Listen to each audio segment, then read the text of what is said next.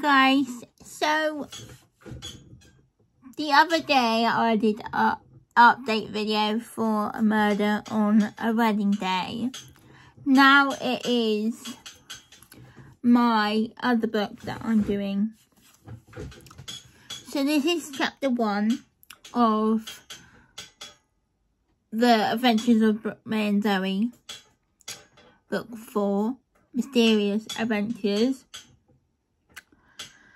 Now, Brooke May is now 19, attending university in London, and she still believes in Zoe. She still believes in all her cuddly friends and the magical woods, and believes that they can talk and that Zoe has this sort of secret language and everything else.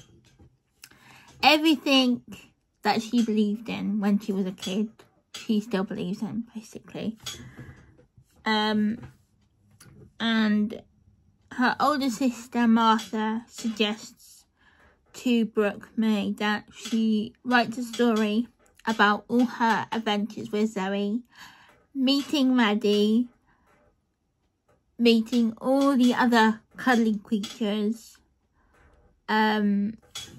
and the fact that she ran away when Maddie got into college. The fact that Zoe left Crystal Woods and moved to the magical woods. And she accidentally leaves her notebook lying around when it's lunchtime, and new girl Lauren Blake, which befriends Brooke May.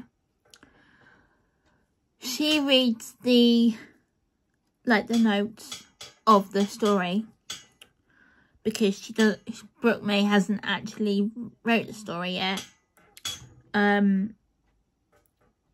But is it all over for Brooke May and Zoe? Find out in chapter 2.